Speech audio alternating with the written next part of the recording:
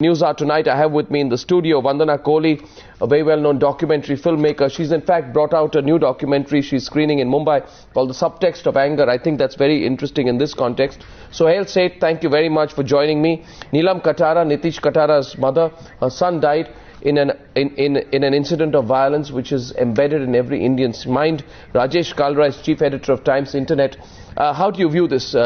Let me start with you, Vandana Kohli. You know, you're seeing these pictures here. As we were talking, you said this is becoming more and more common in Delhi, is it? Yes, I think, and there are a couple of factors driving it, and I'd like to enumerate two to start with. One is, I think that in the popular culture, the message is constantly to have a good time. And so the sense of entitlement is growing. And the moment you face anything that blocks you from,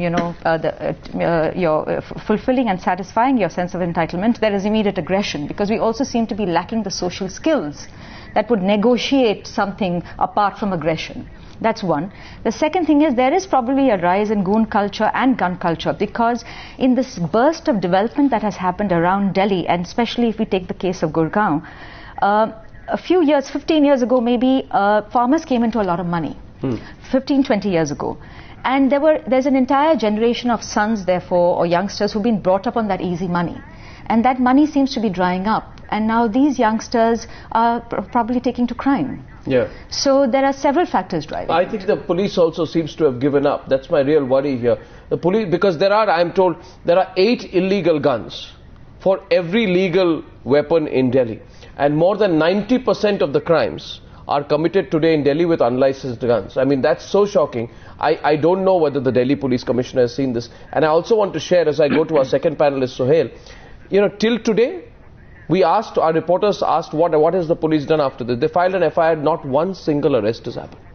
Not one arrest. All those people who did this, there's not one arrest which has happened so far. It may happen tomorrow, but that's a black spot on the Delhi Police Commissioner's record. Suhel, why is the police doing nothing? No, I don't know why the police is doing nothing. The police in India is like the Keystone Cops. They'll come when everything is done and dusted. But I think Vandana made an important point. Delhi is actually the capital for freedom fighters. They fight for anything and everything that's free. And when they don't get their way, they use North Indian aggression to actually simplify matters. And in this case, we've seen this time and again. I mean, you know, Neelam is in your studio. She's gone through a horrible personal tragedy. You had the case of Manu Sharma, and you've had the case of brazen aggression which goes unchecked because of 3 things that are happening, Arnab. Delhi is no longer a city of civility. It's a city of aggression. Delhi is about do you know who I am? It's not about personal value systems. And what's worse is there is a heady mix between ruthless politicians, you know, between cops, and what's worse is between hoodlums. So this is an unsafe city as No, but why is the police doing nothing? I mean, why is the police doing nothing? The police, because the police is preempting. You get the CCTV footage, you put it on Times Now. By tomorrow morning, I can assure you there'll be arrest. There'll be arrest. Now, whether there are or there aren't. But you know, Arnab, the tragedy is, or in a strange way, the irony is, that Times Now is now doing national policing rather than the police doing national policing. You know, I've always said, and I'm not being facetious, in Delhi you can actually be run over by a stationary bus. That's how precarious Delhi is. And we have to do something about it. I don't know if it is a cultural indice, and I only have one slight disagreement with Vandana. It's not about where you come from. It's not about a farmer's son who's found new money. It's about even the very rich who are brazen in their approach and ruthless in their attitude. And I think the only way we can solve this is by extreme deterrent punishment. It's not happening. Arrest these jokers and then throw the keys away. It's not happening. 3,000 rupees you can have your way. 3,000 rupees you get an unlicensed gun, you can have your way in Delhi. That's the culture that's growing here now increasingly. Vandana wants to respond. It's Vandana very quickly because I'll go to the other panelists right now. 2 things. One is, I think when it comes to the cops, I'd like to say something, and I feel that there's the mindless development that has happened around. I don't think the law enforcement agencies have kept up with it. I don't know about police training programs, but I think we need to think about these things. Yeah, that's true. But that's one. Yeah. The second thing I want to say is you're right. It's not about a farmer's son, and I didn't mean to enumerate it in that sense. But I think it's also this entire culture of easy money. quick responses all the time, with the speed, with this mindless speed and all this information coming in. I want to highlight this once again. I want to play the pictures full frame before I go to Ms. Katara. Now, why I think it's so shocking is because those people you are seeing on the screen here today are known troublemakers of South Delhi. The police knows these people. They know exactly what happened. They know the complainants. They know the people who carried it out. They are known to get into brawls. They have gone and done this outside a 5-star hotel. The police, if it has done nothing, is blindly, deliberately doing nothing. That's an then you are actually legitimizing this. In that case, the police is not just incompetent, it actually lacks the teeth or maybe the courage to act against these goons. That's why we'll play these pictures again and again. Neelam Katara, what are your thoughts? We are getting a lot of calls into our studio today that, VVIPs get maximum security and this is what happens to the Aam Aadmi. Your thoughts, ma'am?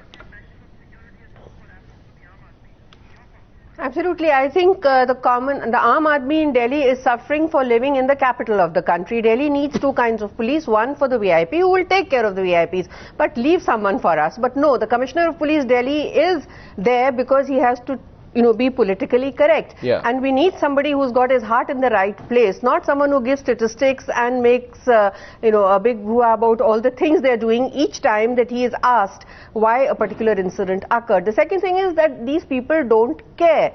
And because they are so sure they will not be punished, because they see people who are in power get away without being punished, and today school kids are carrying guns. Therefore, there is just no fear of law. And again, I don't want to repeat this, but nobody wants to come and be a witness, not even the armed guard, because what happens to the witnesses? Absolutely, the cases drag on forever. These people will be out in 2 days. Come on, I've been following my case for 10 years and I am 60 and I think now of, I was 50 when it happened, and I know now that if I was to die tomorrow, they'd be out in 5 days or they'd be living a life of luxury in a nice hospital. So this is what the public is seeing. So why not carry guns and, do this? This seems to be the easiest you are way your own out, private security. So people, unless we get the proper kind of policing for the Aam Aadmi. One more thing before I come. SSP. One more thing before I come to Suhel. I want to, because I think this hotel is very close to the boundary there also. Yes, it is. Yes, it is. You can quickly move in and out. Suhel, before I come to you, I want to run the pictures once again. And here's another statistic. If you're watching this tonight, I think every politician in Delhi should come out and think about what they are doing. And if those who don't need security can give up a security guard so that the Aam Aadmi gets some security, it will be taken very well. Now, what is happening in Delhi is that you can get second-hand World War II pistols, I am told, where the manufacturer will remove the chase number and he'll give it a new one. These second-hand guns can cost you between 60,000 and 1 lakh rupees. And apparently nowadays the system is so evolved that you get doorstep delivery within 45 minutes. It's like ordering a pizza. You can get doorstep delivery of a working second-hand gun in Delhi. I cannot believe that the Delhi police doesn't know about it. Suhel, before I come back to you, can I just get Rajesh Kalra into the debate because he hasn't come in. I come back to you right after that. Rajesh, what's going on now in Delhi? I agree with what both Vandana and Suhel said. And I don't think it's right to say it's just Delhi. I think Delhi is just a microcosm of what India is. Except that it's accentuated a lot more in Delhi because of the VIPs that we have in Delhi. All these things happen because of the VIP culture that we have in Delhi. Everybody wants to be a VIP because VIPs means there are no laws for you. You have seen these major big Government of India ministers who created such a hue and cry. Why are they, frisked at the airport whereas somebody else is allowed to go in? All of them want their names included in the list of people who are exempted from that list. That's the way it is. So the Aam Aadmi sees that, the VIP can get away with all this. Even I should be allowed to get away with all this. How am I a VIP if I have to walk to a place when, the Aam Aadmi is also walking? I want to be taken there, right up there. Just want to share a brief instance with you. Actually, after you told me about this show, I tried to look for that email about 5 years ago somebody had sent me. Robin Cook was the minister in the British government at that time. Somebody took a picture and sent to me. He was standing in the queue at London airport for the tube which takes you from the airport to the center of the city. That's the minister of the UK government. Can you ever imagine that happening here? I don't think so. Well, I don't know. What I do know is that in India, and there is growing lawlessness, as I said. Complete lawlessness. Wants to be a VIP. Complete I'll tell you here, Suhel, I remember every incident after incident, the false promises that the Delhi police puts out. Today I want the Delhi Police Commissioner to see these pictures. Because we remember what happened in December 12, 2007. We remember what happened with Sheba Thomas in April 2008. Soumya Vishwanathan in September 2008. Then Jigisha Ghosh 1 month after Soumya Ghosh. These incidents are of the Aam Aadmi. They are the victims of the gun culture. And I think I don't know, with 40 million licensed arms today, every parent, every common man in Delhi will say, I cannot assert myself. God knows if I speak out and someone disagrees with me, he'll pull out a gun and shoot me on the spot. I don't know what culture we are heading towards. Yes, Suhel, sorry.